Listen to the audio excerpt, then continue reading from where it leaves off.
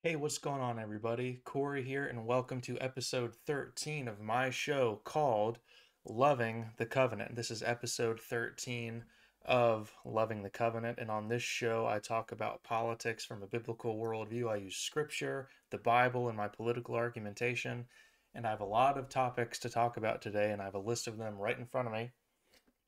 And here's what the topics are. Going to talk about Joe Biden and some of his comments about COVID and July 4th. Also, I want to talk about something that's very significant about July 4th. March 16th, this week, the 1 year anniversary of flattening the curve, which was supposed to originally just take 2 weeks. I'm going to read from a mask study concerning masks and how effective they are against coronavirus. Going to talk about Asian hate crimes, what's really going on there, something that the news isn't going to tell you. The Grammys and cancel culture, Cardi B. I'm going to talk about abortion. I'm going to talk about the new Dead Sea Scrolls that were discovered, James Coates and Christian persecution. And in my Anime is Insane segment, I'm going to talk about the new Boruto manga chapter. And I'm going to end it, of course, with the gospel and proclamation of Christ as King. So, without a further ado, let's get right into it. Okay, so first thing I got pulled up right here is an article from BBC News. And let me click on it. Let's scroll down a little bit. Okay, COVID pandemic. Biden eyes 4th of July as Independence Day from virus. Okay.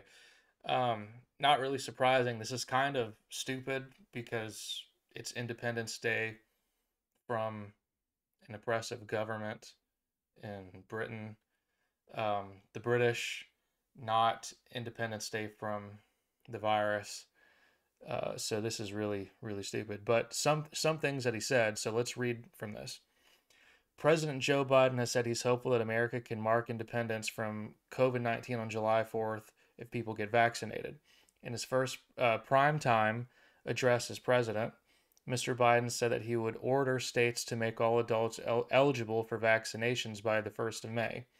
Current measures prioritize people by age or health condition. Mr. Biden was speaking exactly a year to the day after the outbreak was classified as a global pandemic.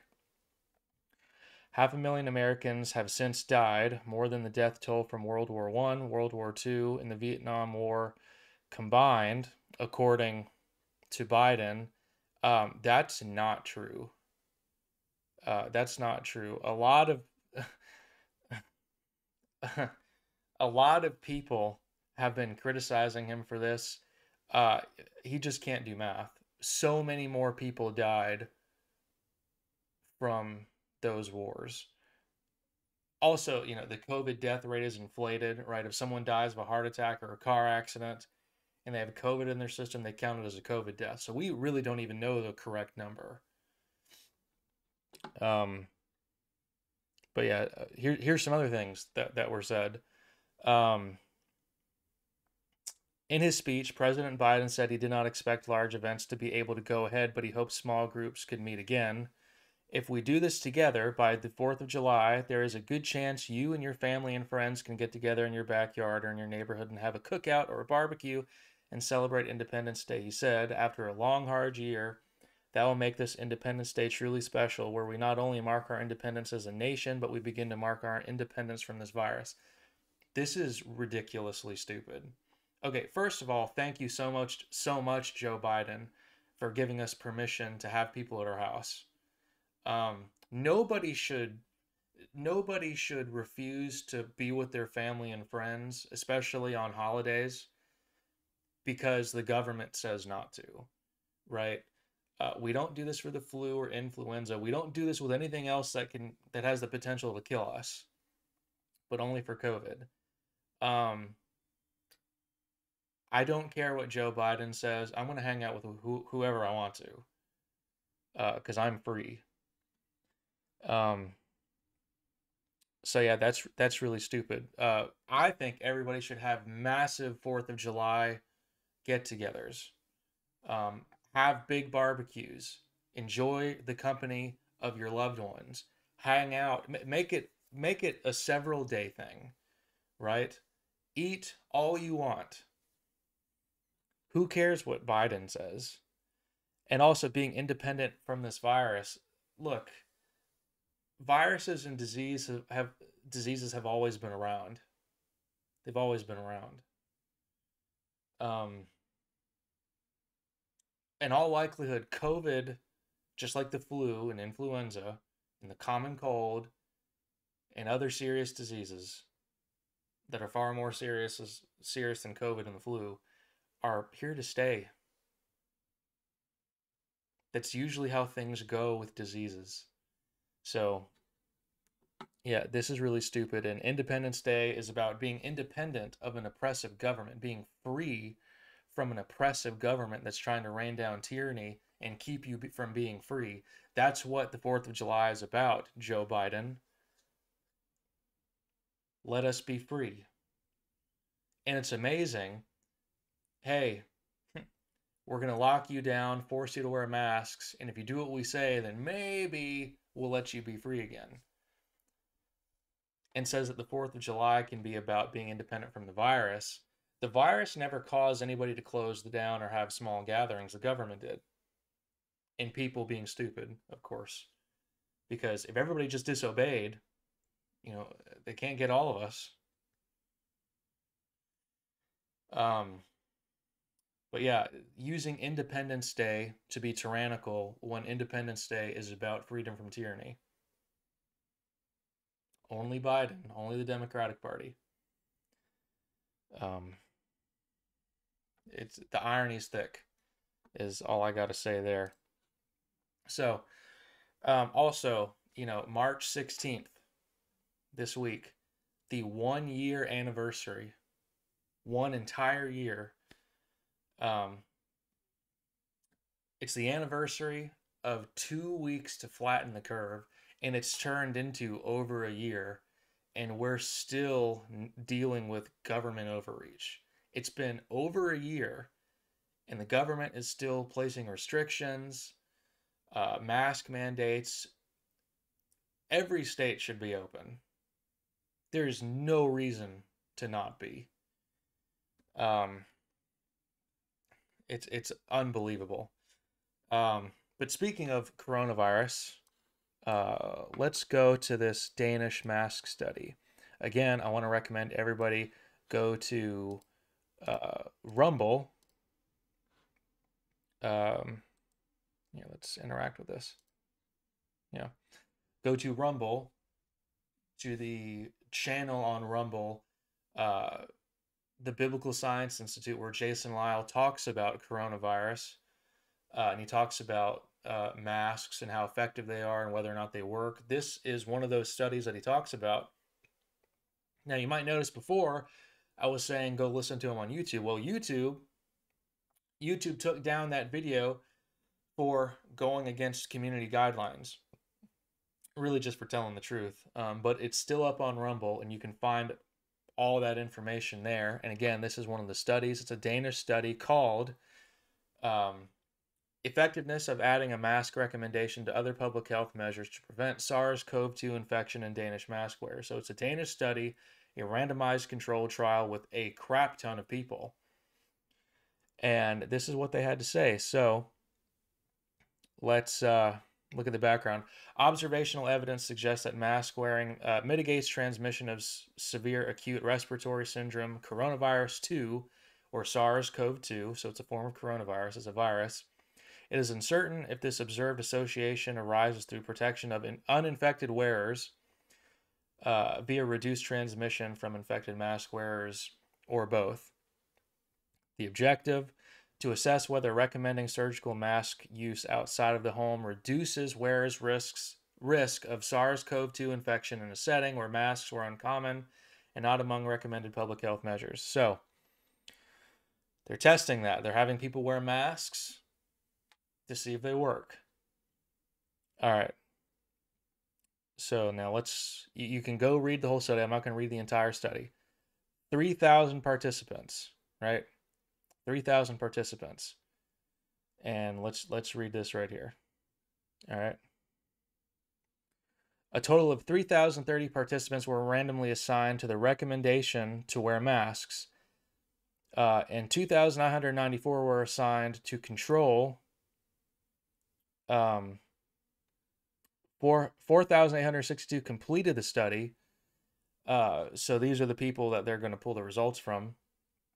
Infection with SARS-CoV-2 occurred in 42 participants in the recommended masks group, which is 1.8% of those people. In 53 controlled participants, 2.1%. The between group difference was a 0.3 percentage point. Oh, minus 0.3 percentage point. So multiple imputation accounting for loss to follow-up yielded similar results, although the difference observed was not statistically significant.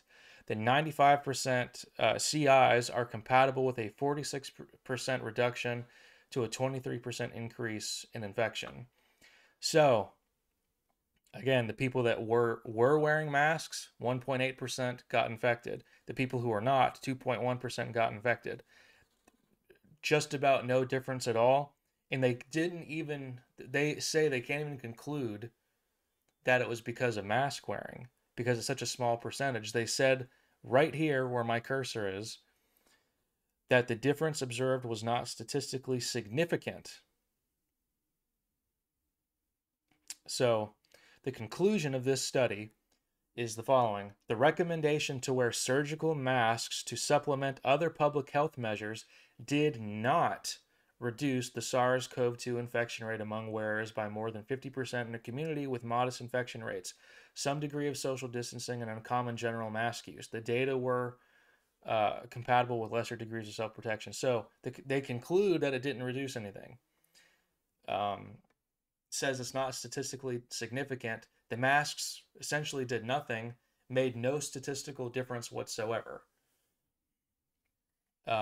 That's really important information. So to summarize, this study right here, this Danish study on whether or not masks work to prevent the spread and infection of coronavirus or viruses in general, SARS-CoV-2, it doesn't make a statistical difference, doesn't reduce chance of infection. That matters. That really matters. And this is a study that was done in 2020. I think it was April and May of 2020. So really important information right there. All right, I'm gonna pull that to the side.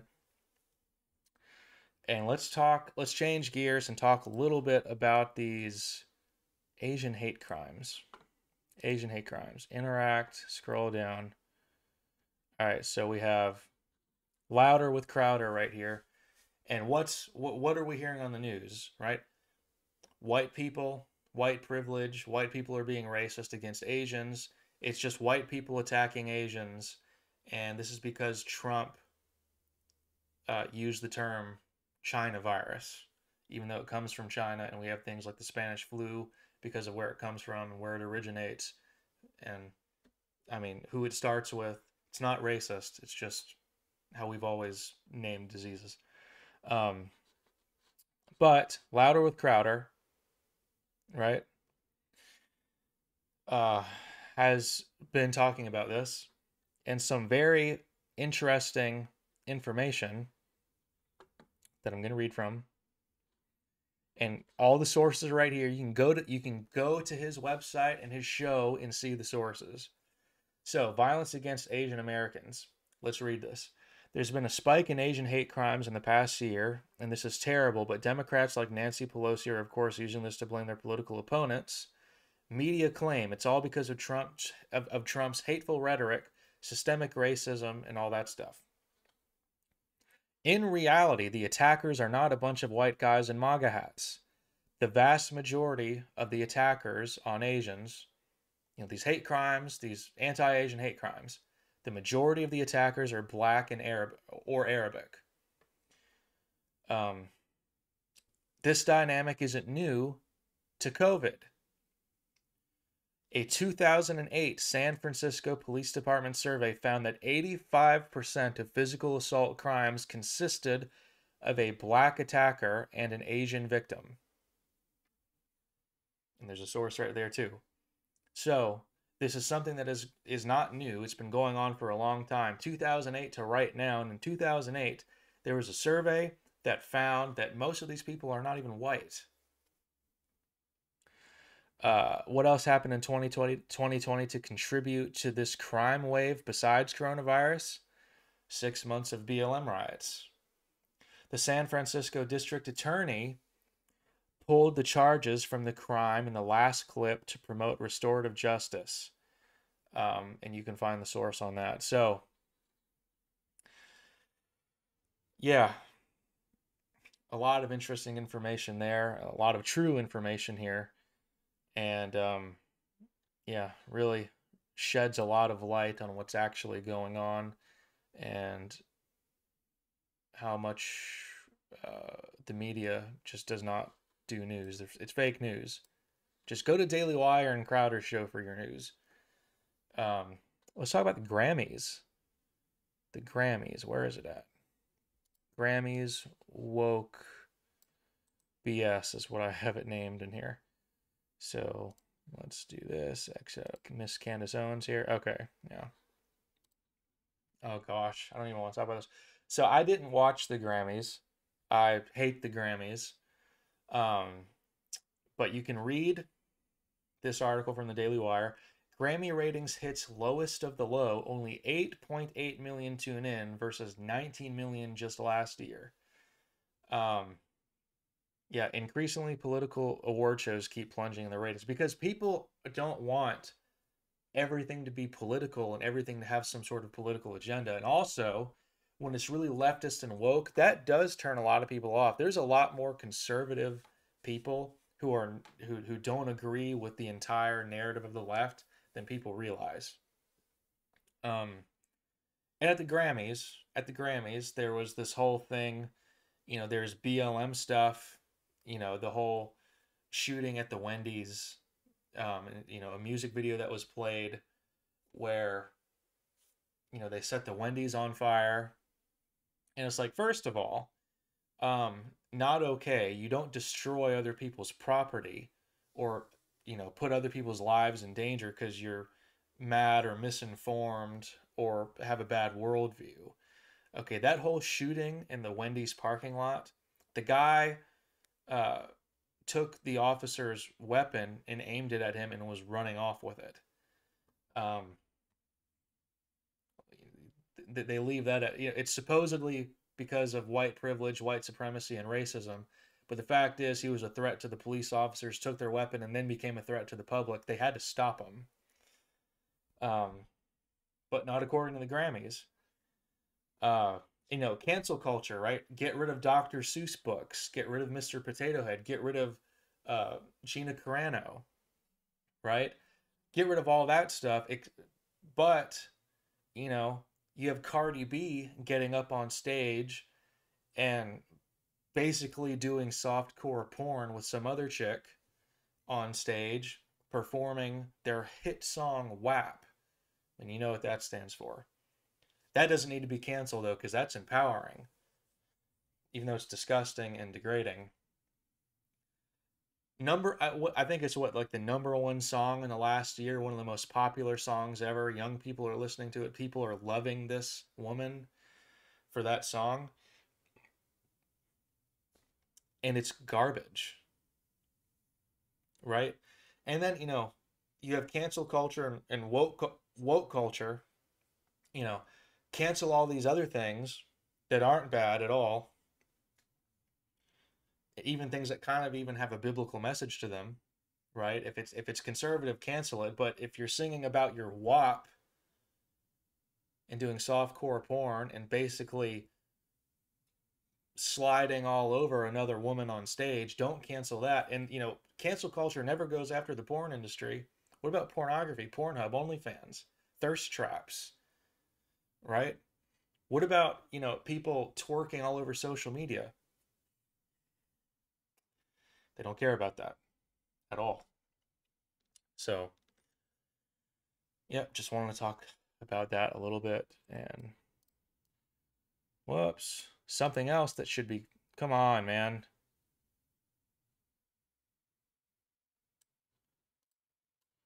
Something else that should be canceled, abortion. Something that should be totally criminalized is abortion, Planned Parenthood abortion clinics, abortionists. Um, let's pull this image up. By the way, image I've pulled up right here, babies are still murdered here, and babies are still murdered here. Um, both documentaries by Marcus Pittman and Apologia Studios. Go watch those. Really, really good information in those. Um, so, abortion is murder. We know this scientifically and biblically. First of all, biblically, right? Thou shalt not murder, right? You have examples in scripture like of Pharaoh and Herod killing firstborn males, right? That's condemned in scripture. Exodus 21 and Leviticus, uh, both together teach, if you have a pregnant woman and you hit that pregnant woman and the baby dies, you get the death penalty. And there's the whole thing in Leviticus about child sacrifice, sacrificing your babies to Molech, which was an idol, a false god, and people who did that got the death penalty. And then there are other verses, God saying, I formed your inward parts before I formed you. I knew you. I knitted you together in your mother's womb. And right at conception, right, according to King David in Psalm 51, is that when he was conceived, he was a sinner, right? When John the Baptist and Jesus are conceived and in the womb, they're called they're called, sons and children. They're spoken of as if they're alive, right? So you have all those examples in Scripture. By the way, throughout all of church history, the church has been against aborting babies. Just want to throw that out there. So all of that information right there, but so biblically and historically and scientifically, right? Scientifically, we know that this is a living human being from conception, right? So right at conception, you have a unique genetic code when that sperm and egg um, come together and conception or fertilization happens, right? Life doesn't begin at implantation. It doesn't begin sometime later. It begins right at conception because there's a unique genetic code that is now there.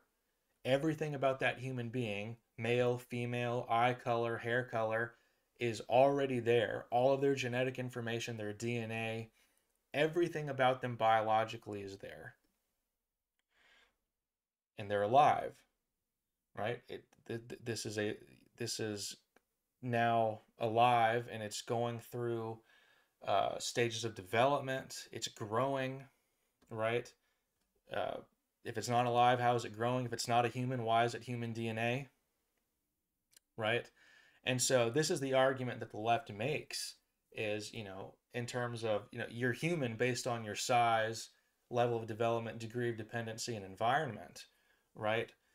But just because you're smaller doesn't mean you're not human, right? Just because you're small in the womb from conception and onward, that doesn't mean you're less human, right? Shorter people aren't less human than taller people. Degree of dependency, right? All kids post birth are dependent on their parents for survival. So you can't make that argument either. Environment, where you are, well, it's in the womb, so it's not a person. It's not even a foot of difference. Where you are doesn't determine who you are or what you are.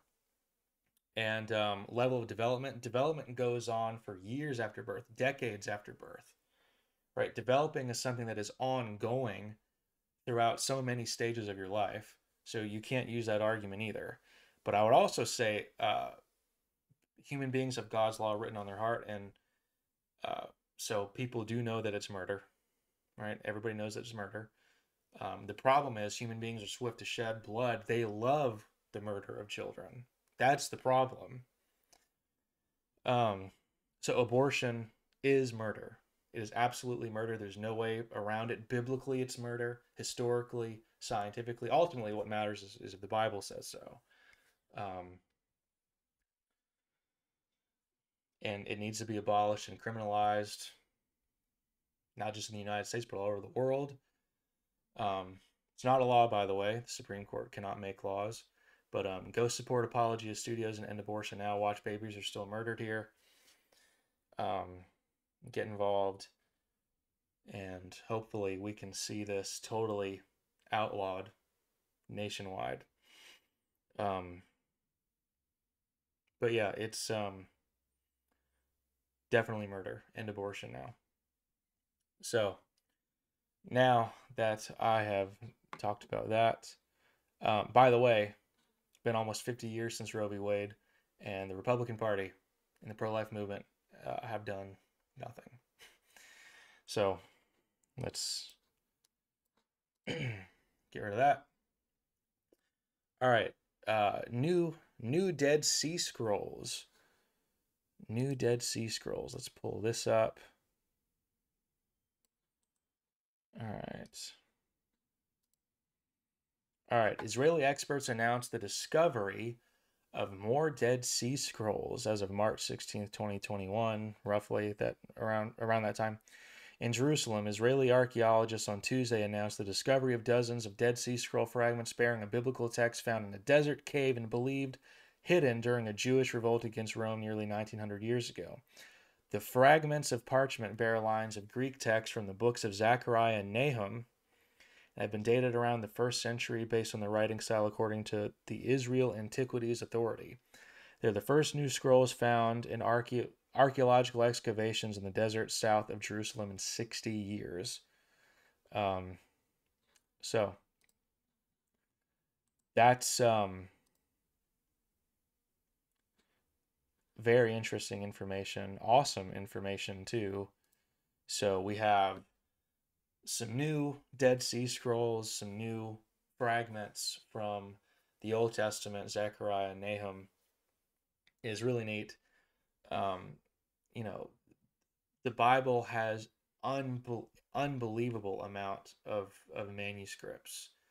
We have for the Old Testament, we have the Greek Septuagint, right? We have the Dead Sea Scrolls, the Masoretic text. For the New Testament, we have early papyri manuscripts and codices. I mean, there's just so much. Um, and it's really awesome and interesting. It really goes to show that, you know, what the Bible says, what Christ says, that his words will never pass away in Matthew 5, and that not one stroke of the law will be done away with, according to Christ in the Gospels. So, really awesome stuff. Now let's remove that. Speaking of Christianity, let's talk a little bit about Christian persecution and James Coates. I believe I still have a picture of him here from maybe last week. All right, now let's move this up. All right, order. Move to top. Okay. No.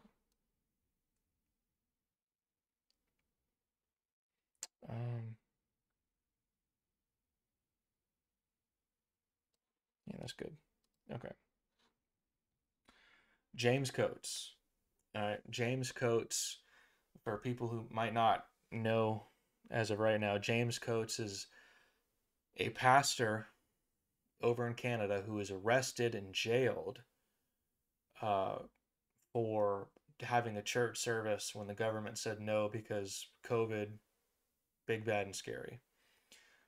So he defied that and had church anyway, obeying Christ, showing true courage, and was jailed for it and spent some time in jail.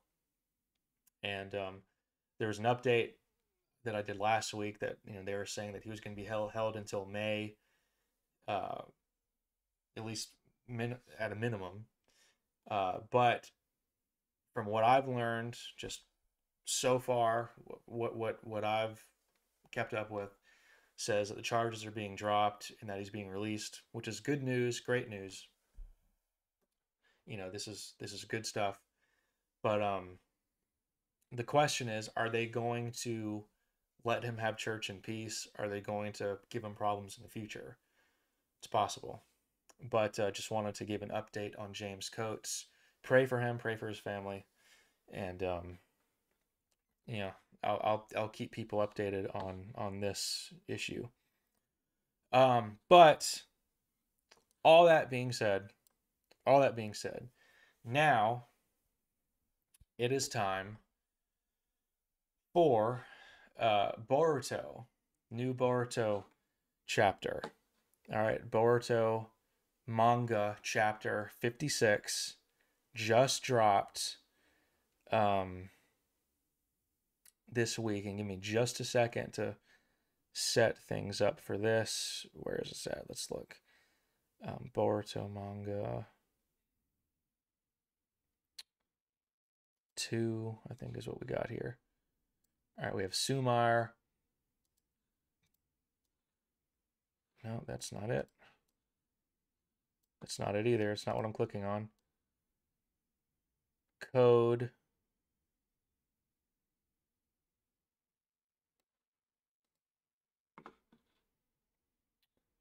And we should have another picture that I got.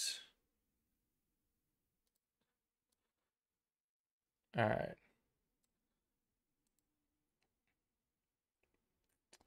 There we go. Okay, so the new Boruto manga chapter, chapter 56, is about code. Now, in the front, we have Sumar, the class rep in Boruto's class, because she's helping treat Kawaki. Okay, background information. Spoiler alert, by the way. Jigen, being used by Ishiki Otsutsuki, so Ishiki shows up on the scene, comes out and is fighting Naruto, Sasuke, Kawaki, and Boruto. Kawaki's using his karma, so is Boruto, and Momoshiki kind of takes over Boruto, uses him as his vessel, stabs Sasuke's eye. His Rinnegan is destroyed. That was confirmed in this new chapter. Kurama, the Nine Tails, is no longer within Naruto. Not dead, but not not present, because he gave his life to help Naruto defeat Ishiki. Tailed beasts can't die. This is confirmed by Masashi Kishimoto. They don't just die, but they go through this process so that they can come back. And in this new chapter that came out this week on the 18th, we have a couple new people that are on the scene. But before I get into that, let's just kind of go through the chapter. So at the beginning of the chapter, you have Sumire, who is treating Kawaki, sorry. Sumire is treating Kawaki, and, they're in the hospital and, just kind of talking. And Boruto and Kawaki eventually have a conversation about the karma on their hand and how, their bodies are becoming Otsutsuki bodies, and when that reaches 100%, then, they're going to get taken over by the Otsutsuki that gave them the karma. So there's Momoshiki and there's Ishiki. And they start talking about being able to put this theory or idea, which I think is plausible, of being able to put their own karma marks on other people so that they can, resurrect within those people, like the Otsutsuki can. And they start talking about Code, this individual who was in Kara. Code is one of the 2 people that survived Ishiki's experiments with the karma. Everybody else died except for him and Kawaki, and his body was found compatible with the karma.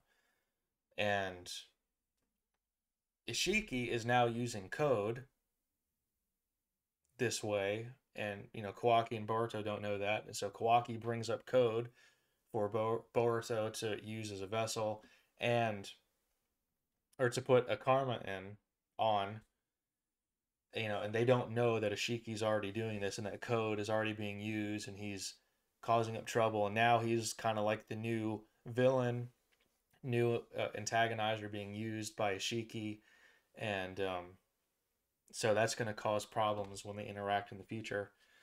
Amato is talking to, Naruto, Shikamaru, all these guys about these cyborgs and code, giving them information about code and these cyborgs that were created um, by Amato in order to fight and take down Jigen. And Jigen is dead in this chapter.